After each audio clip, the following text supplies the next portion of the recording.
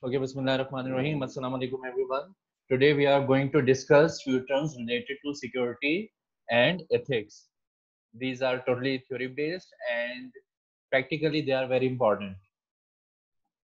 Okay, today's topics are plain text, cipher text, authentication, denial of service attack, that is in short called DoS.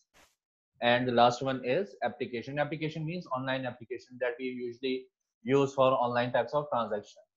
So let's begin the today's session. First is plain text. What is plain text? Understandable form of data means anything that is understand to us, that is understand to humans, that is understandable for user means sender and receiver. Anything that is understandable by us is considered as plain text. Whether it is in the form of text, it is in the form of images, it is in the form of videos, it is in the form of audio, we shall consider it as plain text. It is mostly used with textual type of data. So understandable form of text is called plain text. Data which is not encrypted means it is not transferred into different types of codes. It is still in user understandable form. Data which can be misused. There is a chance of illegal activity related to plain text. Means if someone got my email address only, then nothing can be done illegally through my email address in the modern world, right? But if someone got my email address and password,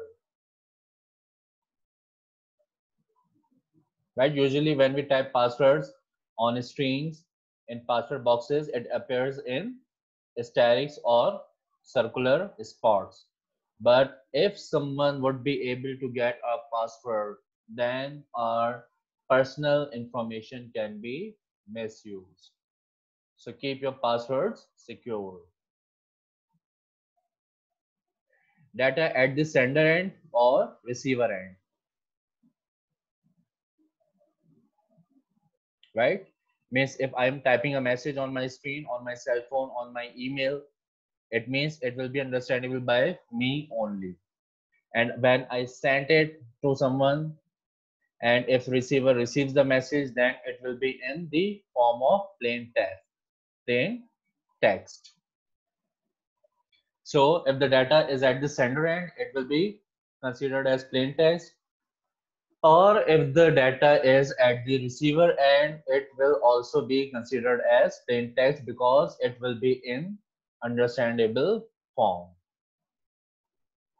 Now the next is ciphertext. Ciphertext means data which is not understandable, which cannot be considered by any person due to encryption programs. Data which is encrypted, encrypted means data is converted into different types of codes, different types of hashes, different types of symbols, right? So it is not understandable for any person. Data which cannot be misused means any type of data that has no meanings, that has no identification, so it cannot be misused by anyone. Data which is in between sender and receiver means the data is being moved towards receiver end from the sender end. It is in between, it is on its way. It has transmitted from sender end but has not reached at the receiver end. So at this stage, data will be in the form of ciphertext. It is encrypted.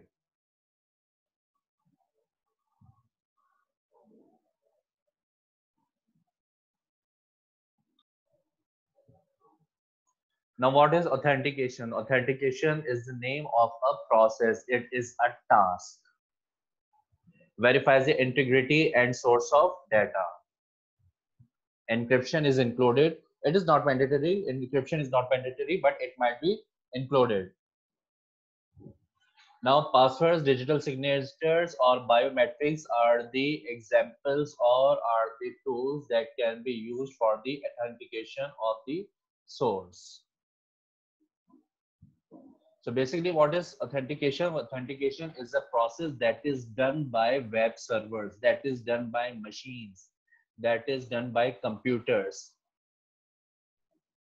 And what is the purpose of this verification? Basically, to check the integrity of user, whether the user is the correct person or whether the user is incorrect person.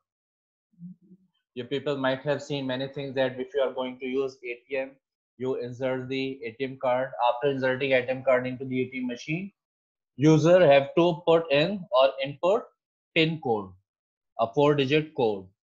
Why it is required? Anyone knows? Basically, a PIN code is a process of authentication. It might be possible that I misplaced my ATM card. It can be picked up by someone else. And if someone else has picked it up, he or she would definitely try to use it at any ATM machine. So in ATM machine, card will be inserted automatically. But the PIN is mandatory. PIN code is mandatory to input into the system. Otherwise, card will not be used. And if the PIN code is known to anyone else, then your bank account will be misused.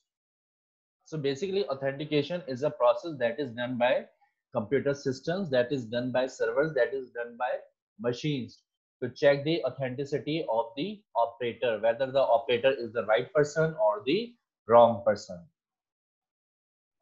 Okay. Encryption is optional here, right? If you want to apply encryption, that is possible. If you don't want to apply encryption, that is also possible. Usually passwords, if you want to enter into your email account, email address is not enough. You have to type your password too. Digital signatures, what does digital signature means? Anyone knows digital signatures?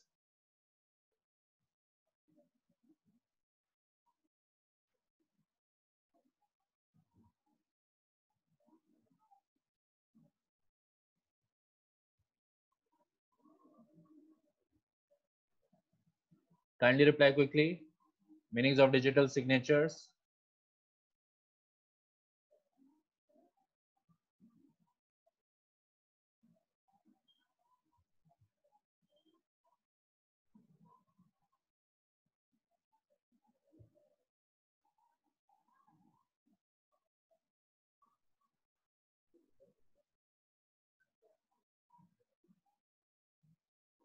No one knows?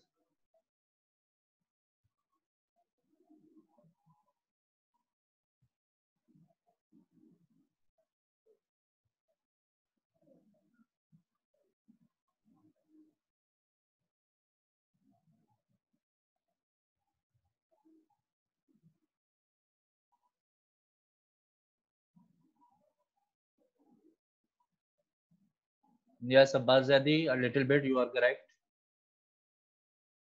Basically, digital signatures are the same as a normal signature, but basically a special type of tool that is called light pen is used for this purpose. Light pen is an electronic device which can be used on any transparent surface or any special type of card sheet, any special type of metal sheet, and the markings on that metal sheet will be appeared on our screen. So those markings are considered as digital signatures. And the biometrics, what are biometrics? Biometrics means our finger or thumb impressions, our retina impressions, our face impressions. These are called biometrics. Now the next one is denial of service attack. What does denial of service attack mean? Denial of service attack is also a process. It prevents user to access a web server. Means denial of service attack is done from the server side. Temporary problem, it is a temporary problem, could be damaging. Useless traffic is included. What does it mean? Basically, it means denial of service attack is a process that is done by the web servers mostly. You peoples might have listened that when you dial the number of your friend or your any family member and there is a message that your dialed number is not responding, the number you have dialed is switched off, the number you have dialed is busy on another call. Basically, these are the examples of service denial, right? Denial of service attack means server is restricting you to connect from your computer system to the web server. So basically, sometimes you people might have seen on your screen messages when you try to access the website and there is a message on your screen, website is not accessible. So basically that is a temporary problem, and the reason of this temporary problem is that the particular web server, the required web server is already overloaded. So it cannot support any more connections with it. So that's why denial of service attacks activated, and they show the message on the screen of the user or client that you cannot be connected to the server at current time or in this situation. Usually hackers or farmers tries to apply different types of virtual or imaginary traffic on the web server. So that is a big deal. Denial of service attack is a big deal. It causes time wasting.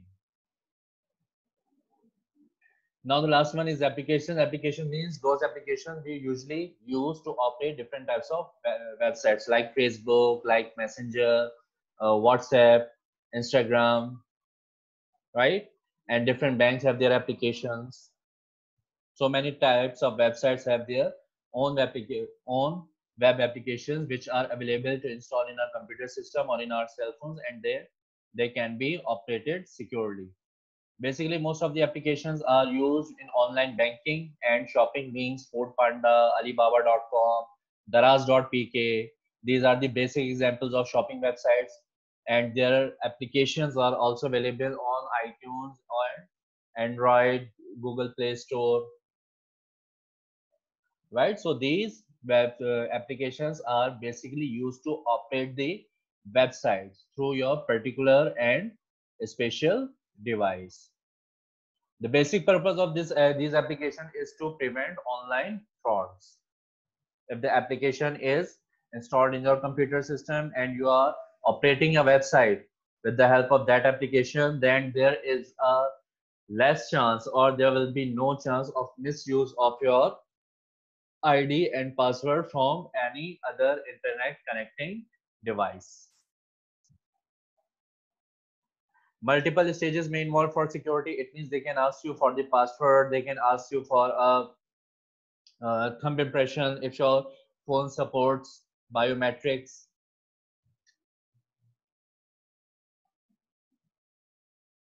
Okay, now class, today's session is over. These are the topics that have to be discussed today.